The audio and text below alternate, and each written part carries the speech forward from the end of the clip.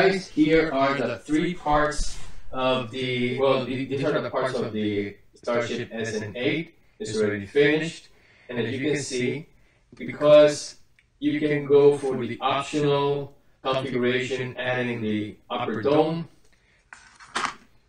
these two parts will never be glued. They will just snap in place.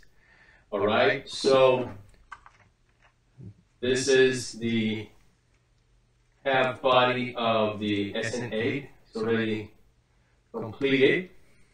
The wings and the legs and all the engine section with the fuel PBs. But now I'm going to place the upper dome, right?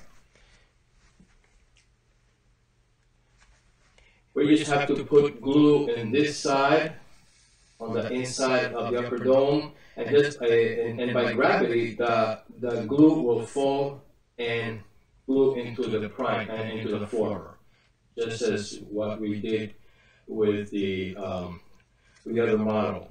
All right, so I'm gonna get my glue.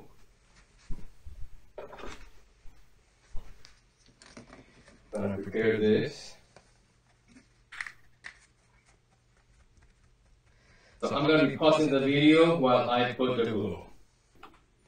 All right, so I have placed the glue, and this is how we place the upper dome with the Tesla battery. Notice that this is the umbilical area, all right? So the Tesla battery has to be in an angle facing towards the umbilical area, but in an angle to the left. So I just drop it in, just like that. And like around 8 o'clock, it's what is how the Tesla battery should be oriented to.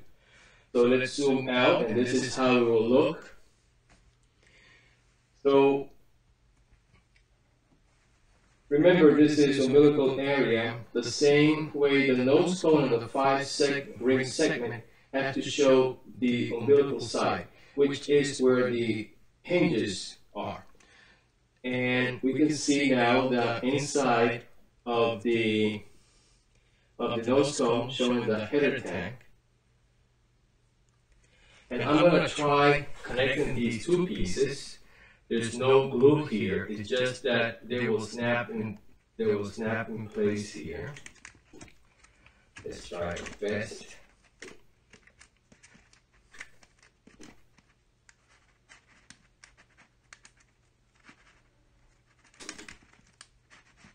There it is.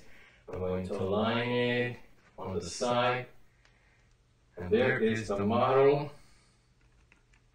This is how it will look. Alright. So there you go, guys.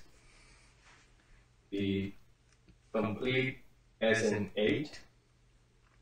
I already have glued the tiles here. And notice that on the back, the umbilicals are actually decaled. You have to cut these pieces. And, well, you can use the paper and just glue it on top of the metallic skin. But in this case, I used decal paper, so it will just stick very easily. It's very tricky. You just have to be very careful cutting it with the knife on the details. As you can see, I have glued all the hinges, same on the canards and on the wings. Alright, so that's it. The SN8 is completed. Until our next video. Thank you very much.